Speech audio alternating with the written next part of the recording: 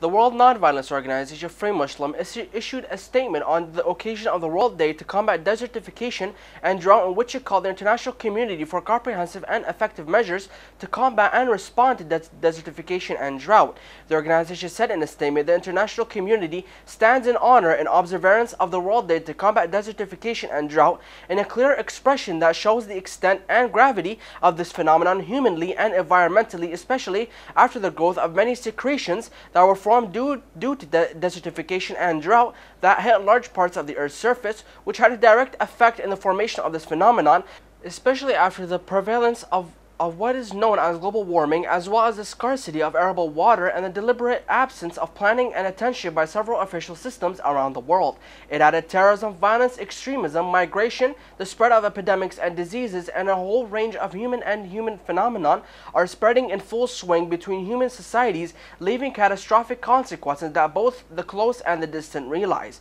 The organization continued all need to address the issue of desertification and drought according to a far-sighted vision that transcends limited interests.